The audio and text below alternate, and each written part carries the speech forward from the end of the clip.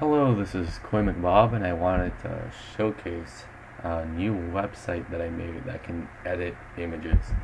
So off the bat, I'd like to begin with some positives of using this online tool, and one is that you can easily save an image as a PNG slash a JPG file using the default saving method.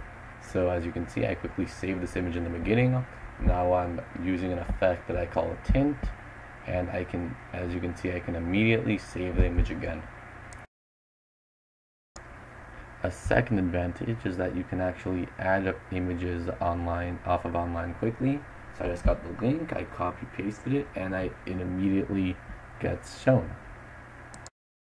Now, to those of you who know coding, I think this has an obvious advantage in that you can see all the code online, and you can edit it, and you can add functions, change functions, and just play with it and come up with new effects and modify old effects. Now, the last big positive about this is that I actually made a Google Doc that you can view that shows all the effects and how to use each one of them. Now, the list isn't that long, but I found that it's quite sufficient in almost anything you would want to do.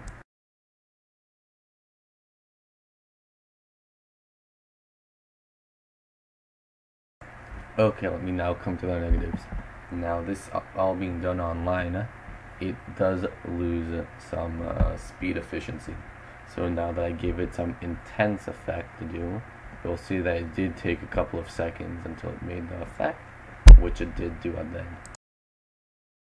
The second negative would be that the command list is a bit lacking, but then again, if you know how to code, you can easily fix this and add on any command that you want, which you wouldn't be able to do in a typical image editing device. Now, the last and final negative, and I think the biggest one, is that the images that this uses needs to have a specific heading, and I use an extension to automatically give all images this heading, but without this extension you won't be able to use absolutely any image you would like. Now, as you can see, if I open this up incognito without my extension, it won't be able to load this image, but this can be avoided by using the extension, which I'll include a link to down below, and you can also just use specific images. Now, to you website savvy people, you'd be able to see in the console the message that it's giving.